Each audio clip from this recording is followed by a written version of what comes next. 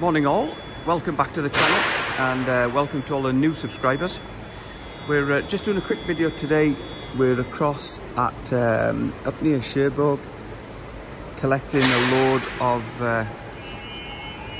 I think it's yoghurt from a milk factory, but you can just see over the far side there these robotic fork trucks. There's nobody driving them, they're just bobbing around and picking up stuff and dropping it off. Anyway, nobody seems to know where I need to be to load at the moment, so I'm just sat outside in the truck in the park, which you may be able to see if I cover the light a bit. There you go, I'm sat over there. This chap here has just said hang about here for 5 minutes for his colleague who will be back, and hopefully they'll get me sorted. There's the trucks working, the fork trucks working.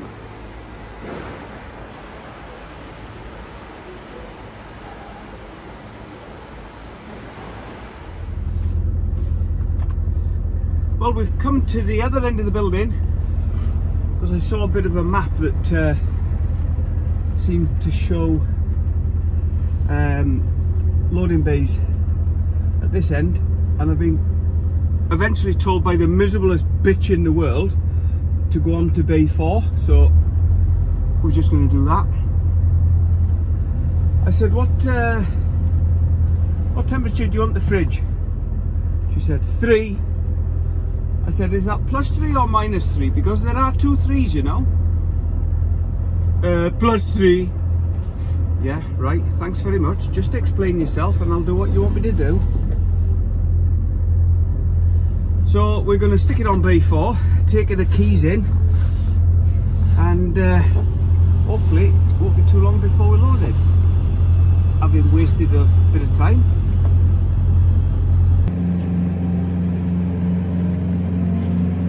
We can make our way to Caen for the afternoon ferry. Righto, as you can see, it's lashing down. Well, it's actually eased in the last sort of minute. It was blooming 10 times worse. Anyway, we've got 33 pallets on from the loading bays over yonder. She's come out from the office and said I'm good to pull off, so I've pulled off a bay. I've got my seal ready to go on, and she's getting all the paperwork, customs documents and everything ready, so I shouldn't have to go anywhere else. She says they produce it all here, including the GMR and MRN, which is good. That means I can go straight back to the boat, which according to my sat nav is 79, so 80 miles away. 2 hours I should be at the boat. Then I can start. Oh, that's an XXL. Oh wow, you don't see many of them. That's thrown me, that. Yeah, going back to the boat, and I can start my daily rest. I'll do my 2 movements onto the boat and off of the boat, and probably get parked up somewhere, hopefully where I normally do, up around Portsmouth area. It'll not only finish off my 11 hours break, but I'll also have a couple of hours extra as well, so that's good. Then set off early doors to my delivery in Telford for tomorrow morning. Okay, once again we've done the checks. I've already done them, but just so you're aware, we check up the back of the cab there, round the fridge, obviously make sure all the lines and everything's connected, check underneath, check the 5th wheel clip, but this was mainly an immigrant check. I've already done it, so I'm rushing through it quite a bit. Check underneath, nothing around the tank. I've opened up the side lockers both sides. Just checking the diesel there with 3/4 of a tank, so we're alright for diesel. I've checked underneath, checked the axles. I've put the seal on the back and a padlock on the rear door and the seal on the rear door. As I say, checked underneath on the axles, up inside the chassis. Looked along there, make sure nothing's visible, can't see anybody, anything, and obviously the side locker on that side. So we're just going to go back into the office now, check if the customs paperwork is available, and if it is, we'll collect that and get it on our way. I don't think it will be, because in fairness you'd have brought it out, but we'll go check. Old matey boy here has just let me have a quick look inside his cab. I didn't want to video it because he wasn't too keen on the idea, but he's got a sink and everything behind there, massive bed. It's absolutely huge. You can see the length. I mean, my cab finishes about here, and he's got all that extra again. It's a huge thing. I think he's an owner driver. He said he's had it done himself, but it's massive, man. You can't see the length of wow, what a thing. Fair play. Hello again. You join us just on the outskirts of Bayeux, which is the home of the 1066 tapestry. I was here on holiday last it was last summer. So if I can find a couple of pictures, I'll drop them in just out of interest. Beautiful place, no good for trucks, quite tight in the town centre, extremely expensive, beautiful church, cathedral type thing. But yeah, we're 24 miles, as I pass the 20-kilometre mark, that's obviously for Caen town centre.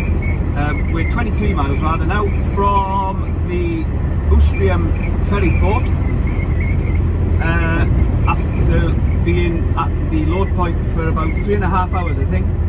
So we're going straight non-stop to the ferry port, and once there I'll go through the scanners. I'll show you going through the scanners. I have done it on another video, but to be honest I can't remember which one. So for those that didn't see the last one, including the Caen crossing, I'll do it again on this one, hopefully. What was I going to say? Oh yeah, yeah. I'll get into the port, and then I know that I'm safe from any unwanted visitors, and I can do my checks once again on the trailer to make sure that we're all safe and sound, locks, seals, and lockers, and all the rest of it. Just before we get on the boat that's due to start loading at I think it departs at starts loading at 1 o'clock for departure at 2 local time, and it's now 11 o'clock, so I'm hoping to be there about half 11, 12 o'clock. Should be fine. We've run along the nationals from where we loaded up near Cherbourg. Shame we couldn't catch the Cherbourg boat. I think I was only about 20 miles from that, but I'm not sure what time it goes. And I think the haulier that we're doing this load for has a deal with the Caen ferry, probably because they ship so much through it. They'll get it cheap and include it in the price. But anyway, yeah, I'll show you a bit more when we get a bit closer. Blooming heavy load this, I'll tell you. Wow, I wouldn't have thought yoghurt would be this heavy, but it said it's 23 ton, and it certainly feels it. Probably one of the heaviest, if not the heaviest load I've had on its back. So yeah, I'll show you a bit more when we get closer to Caen, what's going on, and getting into the port, etc. Right, here we are coming into Ouistreham. We've got this clown in a motorhome in front of us doing, he's not even doing 30 miles an hour, which is the limit on here. But in all honesty, when I'm coming on here, because the immigrants hide almost anywhere along this road, I keep a fair bit of gap, like so much, so that when I'm coming to places like this roundabout or traffic lights or whatever, at the roundabout, take the third exit to D84. I can keep going. You know, I don't want to stop for any reason at all. Like he's going to make me stop now. Look, and I don't want to. I want to keep going. whatever happens, I want to keep going, because they'll come out with them Take trees the exit to D84. or from the side of the road and just be on your trailer, and that's what we don't want. In half a mile, turn right onto Place du Général de Gaulle.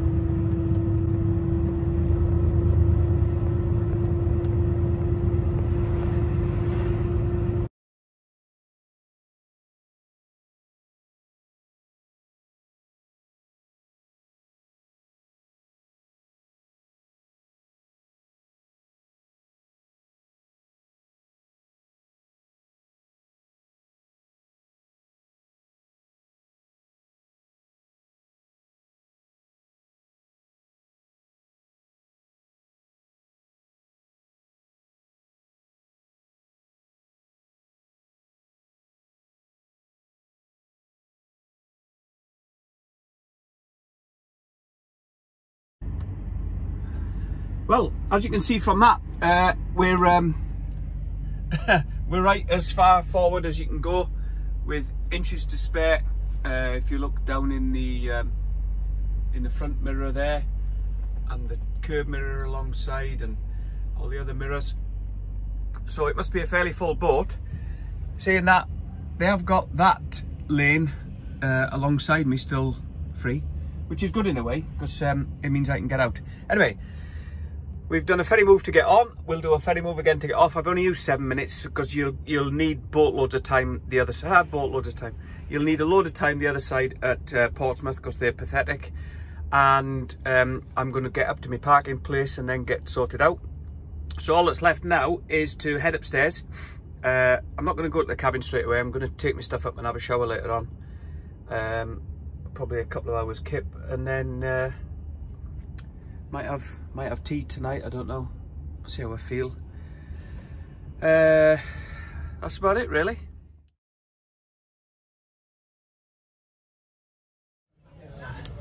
Here we are, coming into a rainy Portsmouth. There's the Spinnaker. I think it's called the Spinnaker Tower. Sorry, I'm looking through a thick plate glass window. The rain running down it. Just about an hour delay due to the weather. Obviously we're sheltered this side because of the Isle of Wight and coming into the harbour. But we should be disembarking within the next 25 minutes. I'm probably going to be delayed maybe, I don't know, probably 20 minutes on top of that because of where I'm parked, and then I have to go up to go through customs and the scanner, then get parked up. So hopefully that'll be as quick as possible. Okay, so we've manoeuvred across a bit. The issue now is I don't want to bottom out the back end of the trailer on the bottom of the ramp. But, my God, that's steep.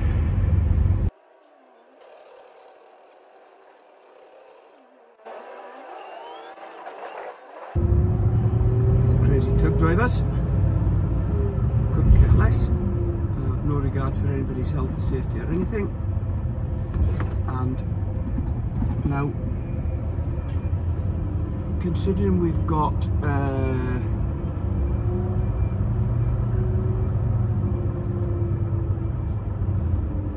50 odd minutes to get packed up and through all the customs formalities and everything, this is where this place is just an absolute joke, because they have everybody queuing here, look, and nothing's moving or going through or anything. It's just absolutely shambles.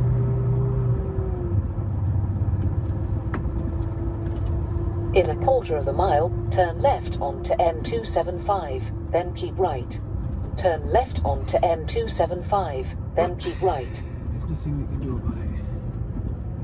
So we'll join the queue in the lanes that's too narrow and just keep moving up. That's all we can do.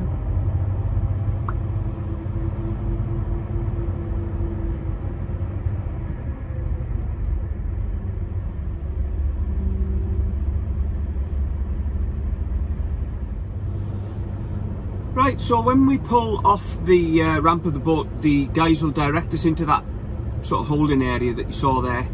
The problem then is you have to cross some lanes of traffic and join this queue this side. So they'll hold you there, then direct you and tell you when to cross, and then you pull into these lanes and you go up to passport control. You'll either get a green light, so to speak, to go straight out, which I'm hoping for, though I've never had yet, or they'll tell you to go through the scanner, which is another queuing system. So all you do then is bear round to the left, follow the road round, and it goes right round through the scanner. As you come out of the scanner, you hand them the big A4 piece of paper that you got from the other side, which they stamp. You come back through to the exit gate. You just follow the road back round and it comes out at the exit gate. You hand that piece of paper in and they see that it's been stamped and they let you go, and you're straight out onto the road, which is the good thing about Portsmouth. The bad thing is this shambles here. But we've all to do it, so there's not a lot I can do. But when it comes to ferry mode and all the rest of it, this just makes a mockery of it. Somebody from the government would be wise to come down here and just have a look at reality. This bit gets to a bit of a bun fight here, look. Risk it. I'll follow this fella. With a bit of luck. Not going to complain too much. So we pull up here, just give them the documents and they'll tell us what to do.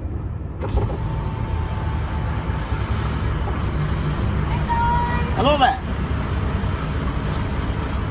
You need that?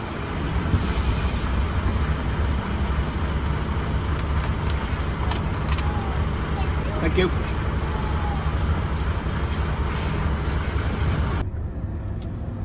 Yeah, she's sending us to the scanner, which I thought she would. That's no problem.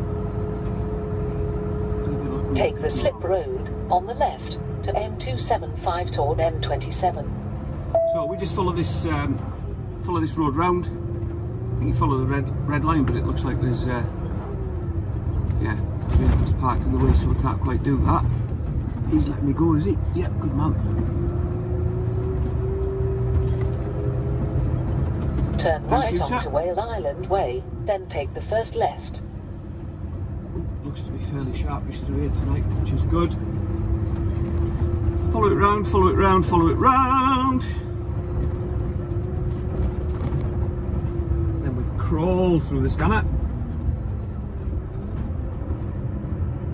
And as I say, they'll... Oh, nobody in at all. Good deal. Yeah, they'll stamp Turn our left onto Wharf Road, ticket, then take the slip road on the left. when we come out. So